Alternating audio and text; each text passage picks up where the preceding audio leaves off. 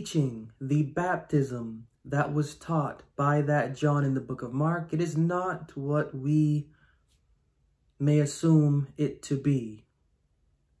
The doctrine, the teaching, the baptism that John taught is not what we may assume it to be. They taught a baptism of repentance. Yes, repentance is a necessary baptism for the cleansing of the mind. That's basic life. That's basic life. But it just so happens that this John didn't just say basic life, repent and be good and move on. He didn't just say that. When it comes to genuine repentance, when it comes to a genuine experience of sorrow, our human experience can allow us to understand that image, vision, envision, reflection, perception is necessary for sorrow to hit where it needs to hit and for change to be where it needs to be. This John didn't just simply utter a saying and then move on to a body of water. He set before his audience a vision. It is through this vision that his audience is supposed to experience the feeling of repentance, the sensation of needing to repent when observing and when fully taking in this image in order to receive clearness from error. He gave his audience a vision of what? A vision of a compromised west wind. A vision of a compromised west wind. This John took the west wind being the doctrine of that day of Christ, who is Serapis, and placed it, amalgamating it into the one that should be the hope that is to come after him. He took these two things, the wind of the west and the one that should come after him, put them together and created a narrative around it. A narrative where that figure is compromised, and the compromising of that figure is what is to lead the one observing that compromise to sorrow. How can we know, though? How can we know that this is what that John taught? How can we know that it is the compromising, meaning the suffering of the figure that he's highlighting, that is to lead to repentance? Don't really have to guess at that, because he says that in that first chapter, he will baptize with water, meaning he himself, but there should come one mightier than him that should then baptize with the Holy Ghost. So we need to ask ourselves, how is it that that figure is able to baptize with the Holy Ghost? How is it that that figure is able to baptize with the Holy Ghost? Now, there is a known belief. And this known belief, the author writing the book of John confirms to us and unseals to us. So let's go to the book of John, John 7, 38 and 39. John 7, 38 and 39. He that believeth on me, as the scripture hath said, out of his belly shall flow rivers of living water. But this spake he of the Spirit, which they that believe on him should receive. For the Holy Ghost was not yet given, because that Jesus was not yet glorified. When we're hearing one in the book of Mark, this John, saying that he is baptizing with water currently, but the one after him will baptize with the Holy Ghost, this is a narrative that is unwritten. The unwritten narrative, which is written in John, the unwritten narrative, which the author of the book of Mark knows, but is not saying at all in any one of their chapters within their record, again, but which the author of the book of John conceals and unseals to us. What is known is that the Holy Ghost is supposed to be given after the compromise of the one that should come after that John. The Holy Ghost is not given until that individual that should come after John suffers, dies, and is deified, or suffers, dies, and is glorified. The one that should come after is to unseal to the public the Holy Ghost, and it is through this means of their suffering that this takes place. Yes, the one that should come after the one that baptizes with water, he is to baptize with the Holy Ghost. Author of the book of Mark does not allow their John to go into the means whereby that takes place. But they know. We know they know, because the author of the book of John knows. And the author of the book of John did not get this belief from out of nowhere. This is a belief that is passed down and that is continually re-articulated. That John is preaching a narrative of the one that should come after, suffering a compromise in order for that Holy Ghost to be released to his audience. Only when that compromise should occur, only when that figure should suffer, only when Serapis, dressed as that one that should come after that John, suffers and is glorified, suffers and is deified, suffers and is put into place above, beyond, only then will the Holy Ghost be able to baptize that audience. Again, how can we know this? Again, this is a belief of theirs. Going now to the book of Acts. Acts 2, 32 and 33. Acts 2, 32 and 33. This Jesus hath God raised up, whereof we are all witnesses. Therefore, being by the right hand of God exalted, and having received of the Father the promise of the Holy Ghost, he hath shed forth this which you now see and hear. This is in reference to the beginning of Acts 2 and to the occurrence taking place therein. And this is the understanding of the ones going through that occurrence early in chapter 2 of the book of Acts. Highlighting all of this to verify the narrative vision that this John taught. This John taught a preaching, a belief that the one that should come after him will baptize by the Holy Ghost. Problem is, author of the book of John is not allowing us to understand more of how that's supposed to happen. That's supposed to happen, author of the book of Mark knows this, that's supposed to happen, despite them not saying so, that's supposed to happen only when the one that should come after that John is deified or glorified. And that's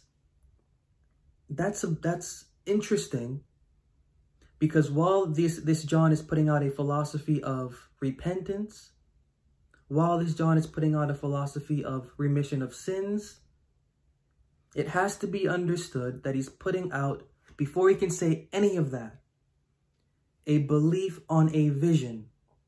And this belief on that vision is a vision of one that can only be suffering to death for glorification. And we know that it can only be of suffering to death for glorification because that John is letting their audience know that he is to baptize them with the Holy Ghost. The Holy Ghost can only shower, bless, however that should do that, when the one that should come after him is glorified, is deified, is set up in position. Verse from the book of John confirms that. Verse from the book of Acts confirms that. This John's doctrine is a doctrine of a suffering demigod. A suffering demigod is what this John taught. And he taught it in the context, not of the West, but he placed it and framed it into a context that Jews could be able to gather, and not simply Jews as in by nature, Jews as in Gentiles, Gentile Jews, Jews that were originally not Jews to begin with. These are converts to the Jews' religion. So this John is putting forth a doctrine that is to cover the basis of both the natural Jew and the abnormal Jew being the convert to the Jews' religion. And this baptism that he's talking about, of the one that should come after, it is a baptism that is supposed to take place only when that individual is glorified. This is a belief that is there known already. He's preaching the suffering. He's preaching the suffering, the death, and most likely the resurrection, and then going on past that, the anointing and the glorification and the deification of the one that should come after him. That's the only way that the Holy Ghost could be given to baptize. And it is this vision that John is preaching. It is this vision that is to stop his audience, that is to stop their heart, that is to make them drop as if dead, to feel sorrow. The sorrow that's necessary to be felt when observing such an act, and as John places it into context, for their sins, that is supposed to allow them to enter into the state of the feeling of repentance, to have the clearness that is then necessary to be had. Embark on a voyage through the veils of prophecy with Heaven's Genuine and Counterfeit Ministry. Peer into the shadows of time as this book unveils the Earth Beast's journey, from its enigmatic origins to its astonishing expansion. See how the Earth Beast skillfully weaves a web of false religious ideology, its aim set on seizing universal religious and political dominion. But that's not the end of the story. Heaven's Genuine and Counterfeit Ministry exposes prophecy's veiled truths, empowering you to discern authenticity from artifice. In addition to learning about the character of the Earth Beast, find out how this book is your companion, being a shield against spiritual manipulation. Unearth the enigma, challenge the illusion, and discover the Earth Beast and its quest for dominance. The decision rests with you. Are you prepared to unravel the truth?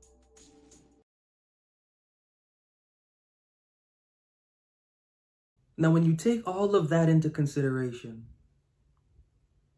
that really changes the landscape for where we are to believe we should be. Now, we can get the landscape because everything that this author is placing about their John in context, it doesn't really suit the age that is assumed this age to be seated in when you really think about it. Which leads to the question of, what age are we actually in when we step into the book of Mark? What age are we actually in? They tell us the age. The author tells us the age that we are in when entered into the book of Mark in the beginning of their chapter. So let's read that. Mark 1, 1 through 3. Mark 1, 1 through 3. And it reads, the beginning of the gospel of Jesus Christ, the Son of God. When is the beginning? This is what we have to pay attention to because they're going to let us know when the beginning of this gospel is. The beginning of the gospel of Jesus Christ, the Son of God. As it is written in the prophets, behold, I send my messenger before thy face, which shall prepare thy way before thee. The voice of one crying in the wilderness, prepare ye the way of the Lord, make his path straight. Now, before we touch on the age that we are in when entered into the book of Mark, I think we really have to just look at the verse that is first quoted because this is a blatant misquote of the actual verse.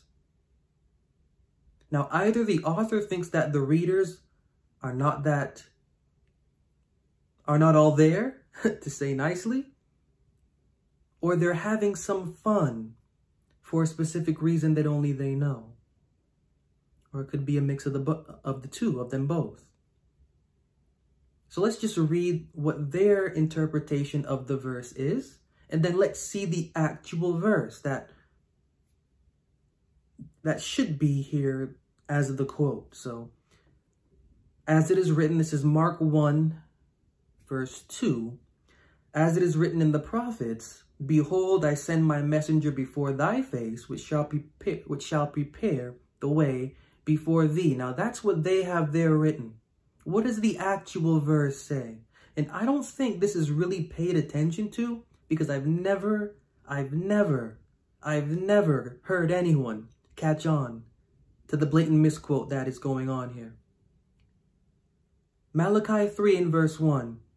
Behold, I send my messenger, and he shall prepare the way before me. And the Lord whom you seek shall suddenly come to his temple, even the messenger of the covenant whom you delight in. Behold, he shall come, saith the Lord of hosts. Now let's look at this. Let's look at this, because before I want to get into the next quoted verse, which actually talks about the age in which this narrative is supposed to be constructed to fit in, I want to just talk about how this author is not doing this verse any justice. Mark 1 verse 2 says, behold, I send my messenger before thy face, which shall prepare thy way before thee. Malachi 3:1, behold, I will send my messenger, and he shall prepare the way before me. These are two different verses. These are two very different verses. And for some reason, it's not caught on that the author of the book of Mark is supposedly supposed to be quoting this verse from the book of Malachi, but they are completely butchering it to support an agenda that they know. What they are saying, I send my messenger before thy face. I send my messenger before thy face, which shall prepare the way before thee. It's not the same as I will send my messenger, and he shall prepare the way before me. These are two different verses. Yet the one, in the book of Mark, the author is misquoting.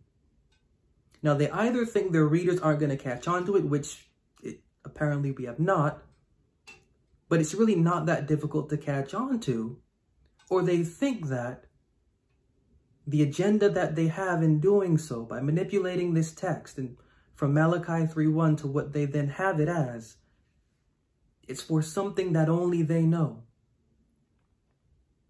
Because this is a blatant misquote, and yet it perfectly relays the agenda that they have in writing the narrative that they do. The language from Mark chapter 1 and verse 2 to Malachi 3 and verse 1, it appears to be saying the same thing. You can't deny that. It appears to be saying the same thing. Structurally, these are two different verses. Mark 1 is appearing to be, Mark chapter 1 and verse 2 is appearing to be the verse from Malachi 3 and verse 1, but it's not. It's a reframing. It's a reframing, close in nature, not yet that nature of that verse. It's a reframing to fit a specific agenda. Now, moving forward to verse 3 of Mark chapter 1, the one crying in the wilderness, prepare ye the way of the Lord, make his paths straight. This has a context. This has a context. Going back to the original context in Isaiah 42 through 4. Isaiah 42 through 4 reads, speak ye comfortably to Jerusalem and cry unto her, that her warfare is accomplished, that her iniquity is pardoned. She hath received of the Lord's hand double for all her sins. The voice of him that crieth in the wilderness, prepare you the way of the Lord, make straight in the desert a highway for our God. Every valley shall be exalted, every mountain and hill shall be made low, and the crooked shall be made straight, and the rough places plain. Now, the context of this verse, of which the author of the book of Mark takes from the book of Isaiah, is a context that occurs after Jerusalem has suffered double for her sins. When Jerusalem has suffered double for her sins, that's when that verse then should become relevant. Prepare ye the way of the Lord. when Jerusalem again has suffered double for her sins. That's when the verse, the saying, prepare ye the way of the Lord, should become relevant. Author of the book of Mark, the author of the book of Mark is letting us know by quoting this verse, by them placing this verse in here, into their narrative, the age in which their gospel, their quote-unquote gospel begins. Their quote-unquote gospel begins after Jerusalem has suffered double for her sins. Granted, they're writing in that age. That's the age they're writing in. That's the age they're writing in. So, when is the first time that Jerusalem suffered for her sins? 2 Kings 24:10-13. 2 Kings 24:10-13. At that time, the servants of Nebuchadnezzar, king of Babylon, came up against Jerusalem, and the city was besieged. Nebuchadnezzar, king of Babylon, came against the city, and his servants did besiege it. Jehoiachin, the king of Judah, went out to the king of Babylon, he, his mother, his servants, his princes, his officers, and the king of Babylon took him in the 8th year of his reign.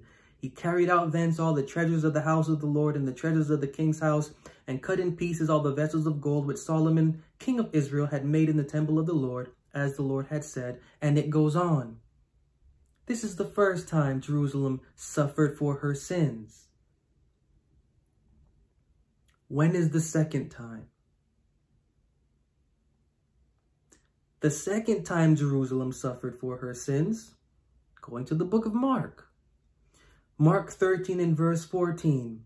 When you shall see the abomination of desolation spoken of by Daniel the prophet standing where it ought not, let him that readeth understand. Then let him that be in Judea flee to the mountains. This is the second event whereby Jerusalem is suffering for her sins, which is an event highlighted by Daniel 9:26.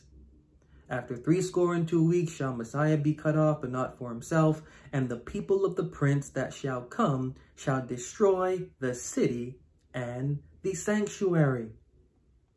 The author of the book of Mark, they are writing about events that have already taken place. It may look like their Jesus in the narrative is prophesying. He is not. He is not. The author of the book of Mark is conveying the art of prophecy to their main character because the events have already taken place. Jerusalem has already suffered double for her sins. That is the beginning of the gospel, and that is the age in which we are entered into when entered into the book of Mark. A genuine relationship with the Bible can be difficult. Sometimes we don't know where to begin. Sometimes we don't know how to trust our experience. Sometimes we may be afraid to get too close to our Creator. Perfecting and reforming personal religion will be your guide. This book will make sure your spiritual journey is fulfilling. Don't miss this opportunity to elevate your devotional practice. Embrace the wisdom within its pages and embark on a journey of self-discovery. Grab your copy now and take the first step towards a more fulfilling and enlightened life.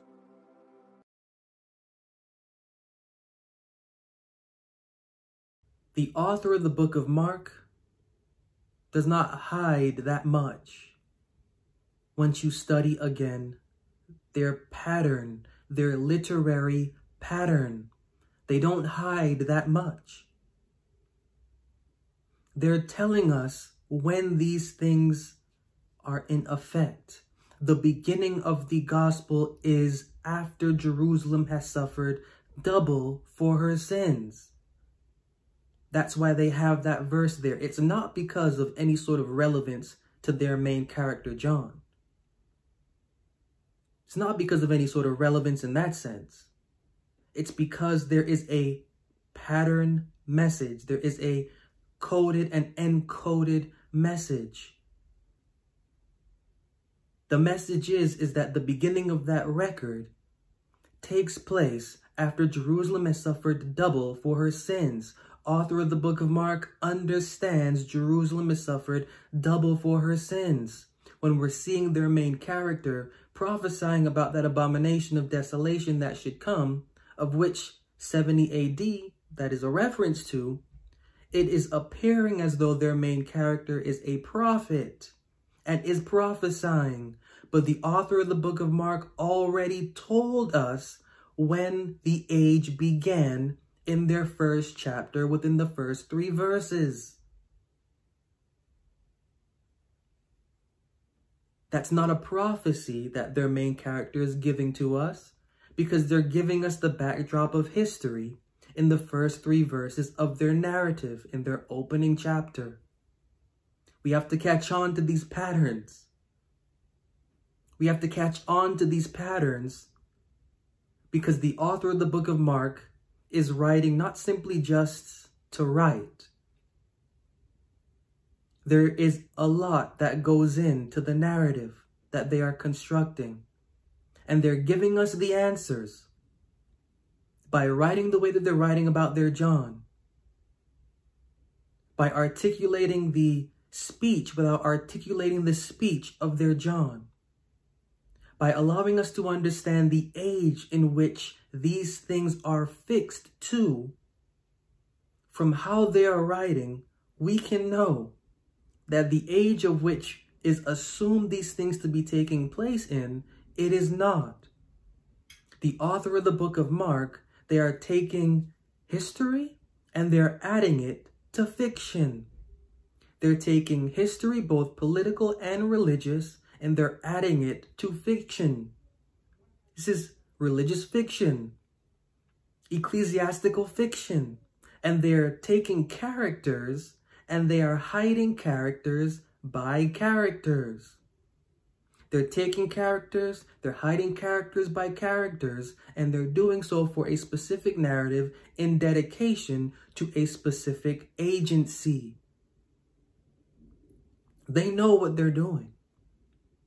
They know what they are conveying to the audience for which this is to be conveyed for. Us in 2024, reading this, we can go in all sorts of directions. Because we are just, I don't know. When you look at the pattern of context that the author is writing with, when you look at what they're actually giving to us in their narrative,